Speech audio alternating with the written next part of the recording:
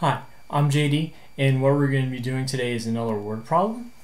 And the word problem is this: a store is having a sale on watches, 12%, everything, every item. A customer buys a pocket watch, one of those nice ones, golden chain, everything like that, very state-of-the-art. Actually, probably more antique. What's the original price of that pocket watch? So if you would, pause the video and see if you can try this one on your own. Alright, first notice that you're looking for the original price and it's having a sale. This is 12% off. So you're subtracting off the original amounts. Also, you're looking for the original amount. You found the new one. So let me set up the equation. You have the original 1 minus the percentage equals the new. And remember, you have to change this percentage to a decimal. Alright, so you don't know the original price, so that's your x. The percentage is 12, so it's 0.12. You just shift it over 2 places. The new value you're given, which is 330. Alright, next thing you want to do is you want to simply subtract. What's 1 minus 0.12?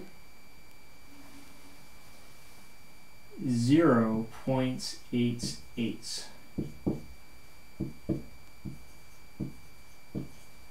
Alright, next thing you want to do is you're solving for x, so you want to divide both sides by 0.88.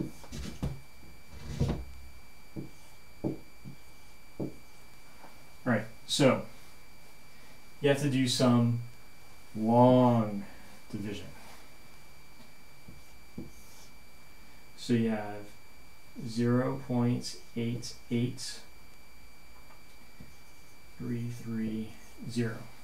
So I have to move the decimal place over twice. 1, 2. That's 0, 0. So kind of round it, so this is 90. Okay, what's close to 330? That's close to 90. 27, right? 270, or 4, which should be 360. I don't want to go over, so let me try the 3. Alright, 3 times this, if I do a little side work, let me erase this. Yeah.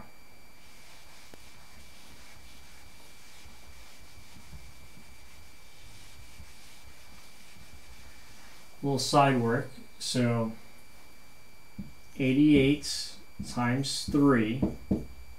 8 times 3 is 24. Carry the 2. 3 times 8 is 24, plus 2 is 26. So 264 minus. So I'm going to subtract. This I have to borrow. So that's a 6. I have to borrow again. So that's another 6. And then this is a 0. Alright, so that's less than 88. So I don't have to take another one out. Let me bring down the 0. Now I have 660. What's the closest? I have, let me use 90 again. 90, okay. 90 times 6. Okay, that's 540. 90 times 7 is 630. So let me do that.